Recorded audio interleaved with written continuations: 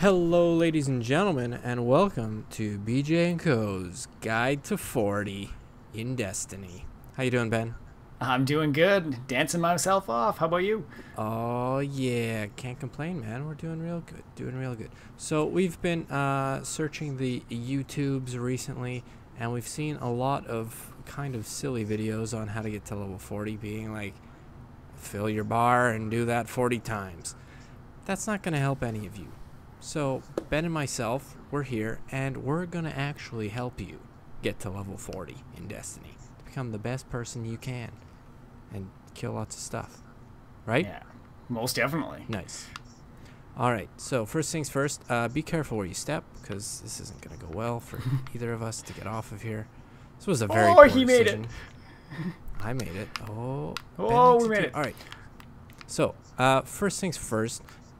This gentleman over here that we're going to at the bounty board is gonna be a big deal for leveling up when you're trying to get to 40, starting at level 1 or level 25 if you're just starting there, or level whatever. This guy's the guy for you. He has you know, your PvE bounties that you do while playing through missions and stuff like that, as well as your Crucible missions. So, you know, if you're into Crucible, you can still level up. It's, you know, you're not at a disadvantage. They've made the game very durable and playable for 2 different playstyles. Personally, I like PvE just because I'm terrible at shooting people. So, you know, Hey, it is what it is. you're just terrible. I mean, that's a given, right? So, these bounties, what you do is you pick them up every day sort of thing. You hammer them out, and they just blast you with experience points. So your PvE and your Crucible ones. I guess another way you can maximize your XP input is by combining your bounties with missions. And speaking of missions, let's jump over to Ben for those. Sounds good. So yeah, like Savvy said, you get lots of great experience from the bounties, but you also get experience for doing missions for all sorts of people within the tower. You can get missions and quests from the gunsmith, from mainly down in this area here. You'll see we've got Eris Morn here, who will give you some missions. You can get some from Lord Shax here for the Crucible. And then kind of the big area to get missions is in this main area with all the Vanguard people. We've got Cora Ray, the side, and Commanders of Allah. Now with the quests, these quests and missions, usually the first time you complete them, you get bonus experience for them, which is about on par with the same amount you'd get for doing one bounty. And it's great because, like Jesse said, you tie things together. So if you've got one that's kill 50 Vex for your bounty, you jump in and do some of the quests for the Vex storyline, which is the Fruit of the Garden, I believe is that quest line. So it's a great way to kind of maximize your experience gain every day. If you're at a spot starting from level 1, you will just come across the missions as you level up, the quests from the different people that will take you through the main storyline of Destiny.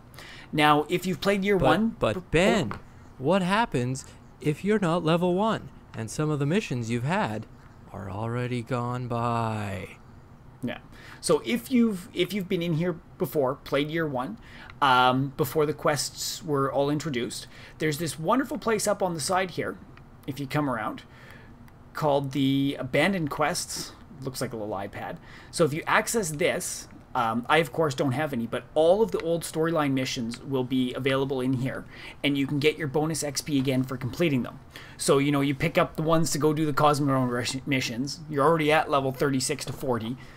You just cruise through them, but you still get that bonus experience that will get you to level 40, which is pretty awesome.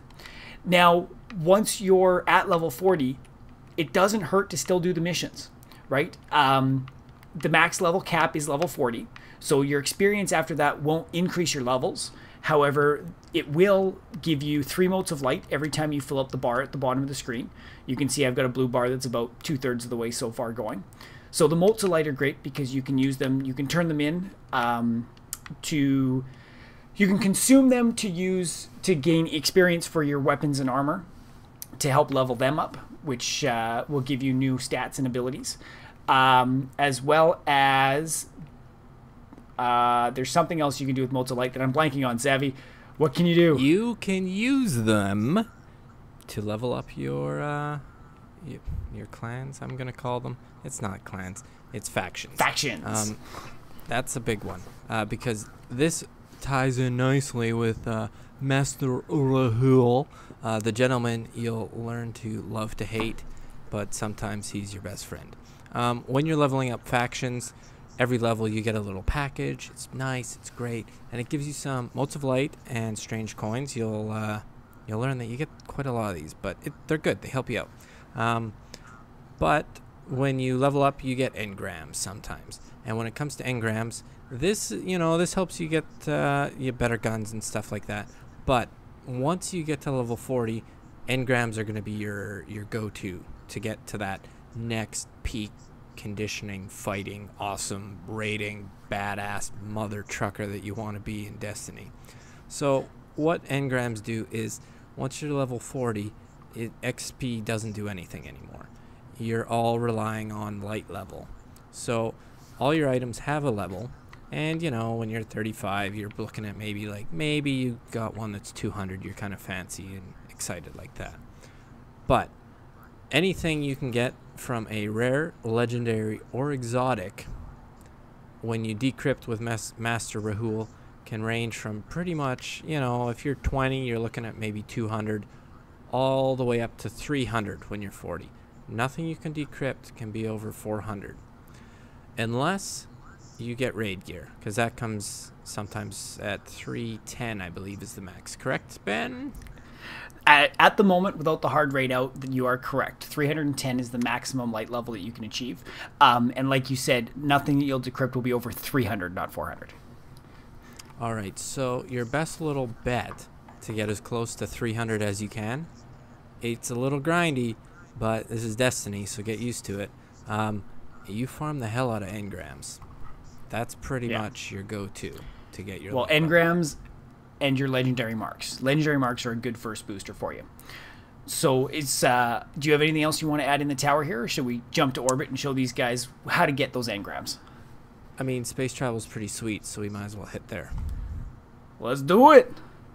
Okay. So now that we're in orbit, guys, we'll show you how to get these legendary marks and engrams that we're talking about. They're so important once you pass level 40 to get your level up. So first off, we'll talk about the legendary marks. A lot of the quest lines that you'll do will have some legendary mark rewards, which is a great way to start leveling up because you'll be doing the quests anyways. But there's also, on the bottom left of your destination screen, there's some wonderful things that you can earn legendary marks from. So the first on the left is a weekly Crucible playlist. And from this, your first 3 wins of the week will net you 10 marks each. The next one over is a daily PvP activity. Your first playthrough of this, whether it's a win or a loss, will net you 15 marks. And these are account-wide, so your first win on any of your 3 characters will get you 15 marks. After that, you won't get any marks from whatever character plays it.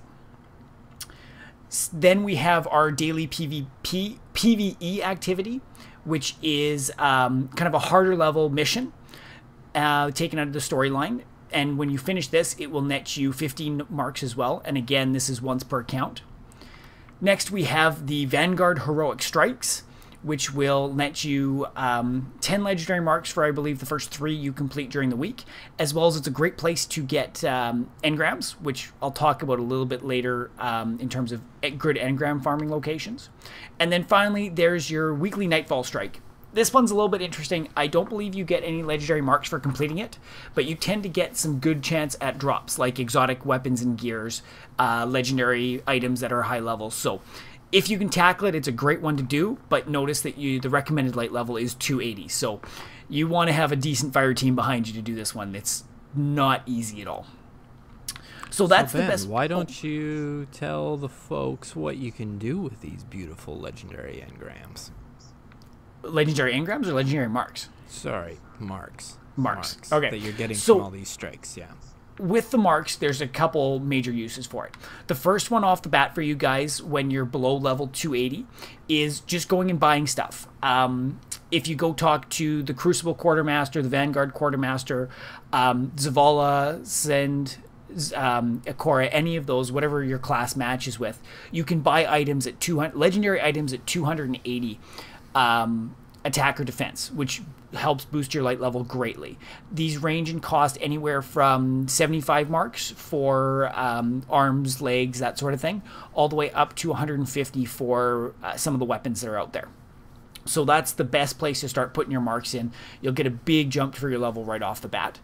You can also use marks to help ascend materials later on, which basically means use a higher level item into it to make it a little bit stronger, but you don't have to worry about that one yet. And the other major thing that you can do with that is Master Rahul sells legendary engrams. So you can actually turn them in for engrams, which are slightly cheaper than just buying items, and you have a chance of rolling something with some sort of legendary or exotic item, but you're not guaranteed what light level it'll be. So it might be worse than what you could straight up buy from the Vanguard guys. Did I cover it all, Zabby? Well, you did forget to mention, it could also Yes. be better. Oh, yeah. So, take your chance, roll the dice, cross your fingers, and hope for the best, because he's going to piss you off a lot of the time. A lot or all the time? Yeah, pretty much. Pretty much all the time. So, where can we find all these amazing engrams that'll be helping besides us the ones that level you can up? buy, you can find engrams basically by doing anything in the game, right? You start killing enemies, eventually they'll drop engrams. Now, there are some kind of better areas to get engrams. Probably one of the best ones right now is in our strike playlist. So if we go up into the Vanguard up here, you've got both the Taken King Vanguard strikes at level 36 and the Vanguard Heroic strikes at level 41. Great places to jump in with some friends, fire teams up to 3 in here, and just grind through the strikes. You tend to get 2 or 3 engrams drop from the end, plus you get the exotics, or not exotics, any kills you get have a chance of dropping engrams. If you happen to have some 3 of coins from Master Zur, which we might talk about in another video, you've got a chance of exotics dropping. Plus, if you keep playing, if you stay in the matchmaking for the strike playlists, the longer you stay in, the better rewards you get. You'll notice on your inventory screen, kind of right underneath your level, you will see, I believe it's a Vanguard boost or something that you get when you start your 2nd, 3rd, 4th, which means you can get better and better gear, which is pretty awesome. There's one other place that we're finding is working really great for grabbing some engrams, and that's once you unlock the Dreadnought and grab some reciprocal runes and stuff, patrol the Dreadnought and take on the Court of Oryx down here. We've been having great chance at dropping stuff there. But how about you? Anywhere you like to find stuff, Savvy, besides those 2 places? I mean, I find the Court of Oryx seems to be the best for us. It's okay because you have to alternate who puts in ruins, which works out all right. So if you're, standing watching somebody put in a ruin, you might get 2 or 3 engrams, or sorry, 1 or 2 engrams. If you're the one putting the ruin in, it's usually 3. There's sometimes 4, and they range all the way from rare to legendary. There may even be the odd exotic sort of thing, but once again, you're praying to the rolling gods. So, other than that, I think those are sort of the best areas to be getting your engrams for Master Rahul. I completely agree, sir. But yeah. Do you got anything else you want to add to this? But oh, I you do have a secret. I like secrets. I have a secret. Okay. Everybody, yeah. Turn your volume up. Do it. Just okay. Don't let anybody else know. Okay. Put your This is headphones just in. between you and me. Okay, you're close now, so you can hear me. All right. So when you get to Master Rahul, this son of a gun, he's tricky. So watch out. Big thing to do is if you want to get higher light level. Ben and I found this. It works pretty good from what we've seen. We've done a few tests, and it seems, pretty accurate. We could just be completely BSing, but this works for us, and it should work for you too. If you equip your highest light items, right? So you go through and you're like, okay, this one's the highest, this one's the highest. You put them all on, okay? When you decrypt an engram, it has a chance of being higher or lower. We find if you have the higher number, or your highest equipped light, the chance of it being higher is better, because the game recognizes, hey, he's at this level, there's no point giving him a 100 light level, right? So it's like, okay, now we'll give him something higher because he's farther up in the game. So every time you decrypt something, try and do your highest light level. Another trick we found is once you do that, do 1 engram at a time. It's a little more time consuming, right? Because let's say your light level is 292, okay? And you decrypt a helmet. Okay, you go take a look at it and you're like, oh wow, this helmet, instead of the 280 light level I have equipped, is a 290. So you equip that and it bumps your light level up to 293. Now he's going to take a look at that and he's like, okay, well, there's a chance that we could put it even higher now. So you do it one at a time and just investigate what you've decrypted. So that way you can maximize, I guess, optimize your potential light level gain.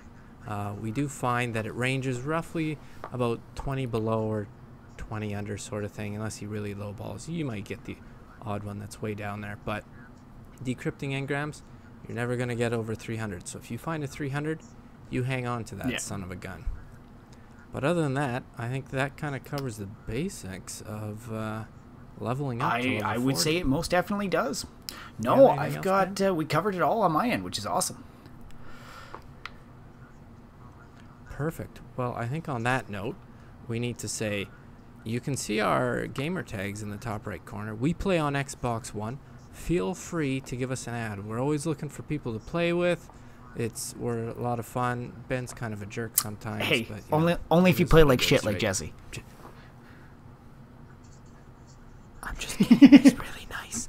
All right. So on that note, thank you for watching our video. We hope that we've helped you out in some way.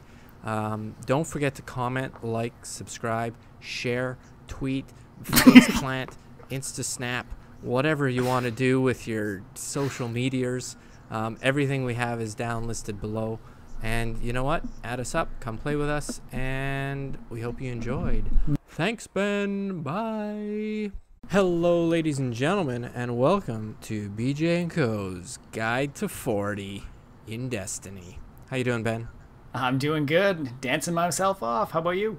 Oh, yeah. Can't complain, man. We're doing real good. Doing real good. So we've been searching the YouTubes recently, and we've seen a lot of kind of silly videos on how to get the step, because this isn't going to go well for either of us to get off of here.